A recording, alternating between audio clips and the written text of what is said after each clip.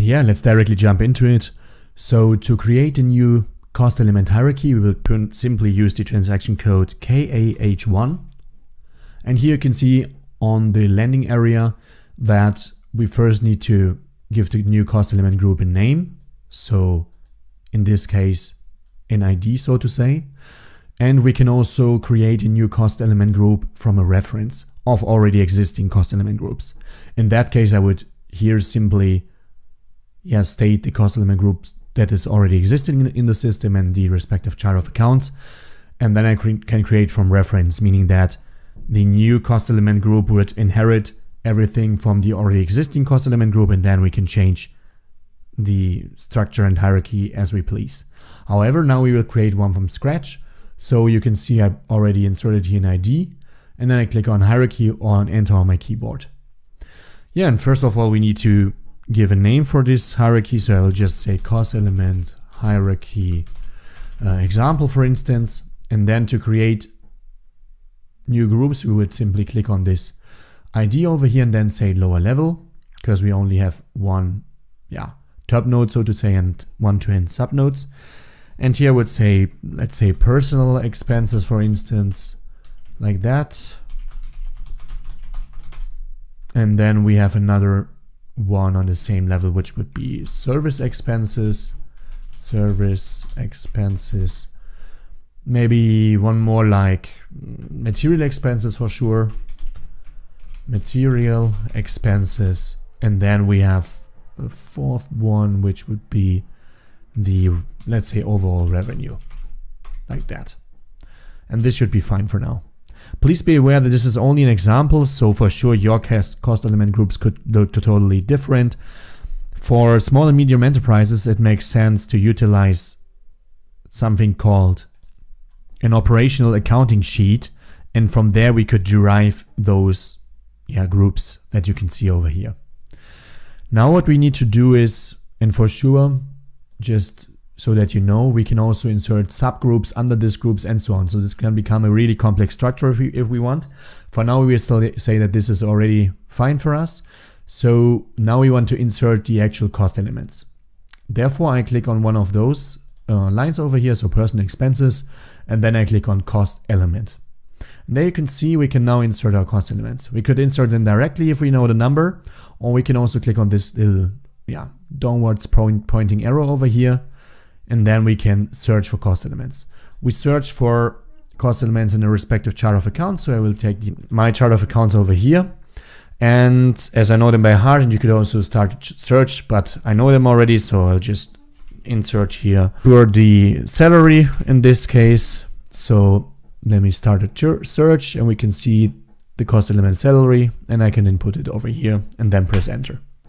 And I will continue with the same for the other ones. So for the service, I have another one, and this time I will directly insert it over here, 616300. This would be maintenance costs, and then we have the material expenses. There I will put in the cost element. Can always use the search help. Let me say, this time I don't know it by heart, so let's say we are searching for something like raw materials, so input raw. Let's see, and there we can see there is a valid example, raw material consumption. And then for the revenue, let's also include here the cost element for our respective chart of accounts. And this time we will search for something like sales revenue, for instance.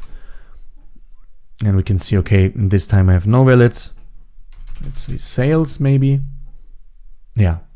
And there we have one. So let's take this one over here. And that should be fine. And yeah, now we have a kind of little hierarchy already established in the system with node, as you can see, or one top node, as you can see over here. A couple of groups we created under this top node, and then 1 to n cost elements. And then we can save this one. Let's now imagine that later on we found out that we want to add some more cost elements to our already existing hierarchy. I would jump into the change mode. This would be KAH2. For my already created cost element group, I hit enter, and now I could here, if I want, insert via cost element more cost elements.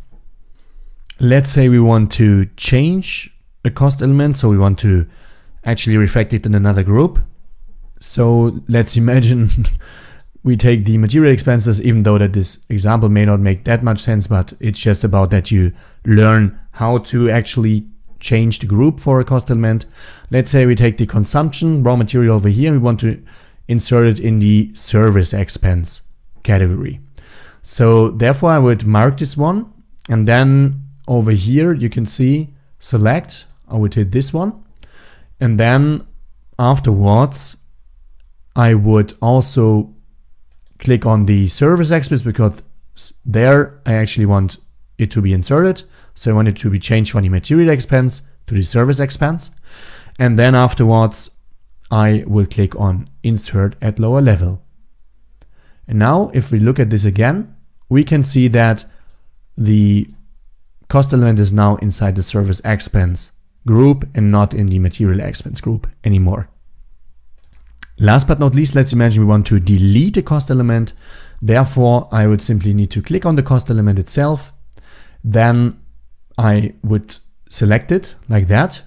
And then over here, you can click on remove and then save. Yeah, and maybe one more important thing to mention over here is that we can't just name the group as we please. There are some restrictions. And let me show this, and then we are finished. So basically, if I say same level, let me just say now other expenses, something like that. You can see name other expenses is invalid. And let's view the details actually. Here we can see what is actually allowed and what is not. So basically, you can see here that group names may contain a maximum of 10 characters plus a suffix of a maximum of 4 characters.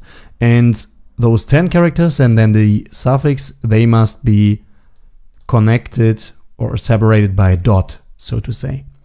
And then furthermore, for the group names, we have letters, numbers, underscores, and hyphens as valid examples. However, we cannot use empty spaces as you've seen in my example, and we can't use such operators as not, and so on.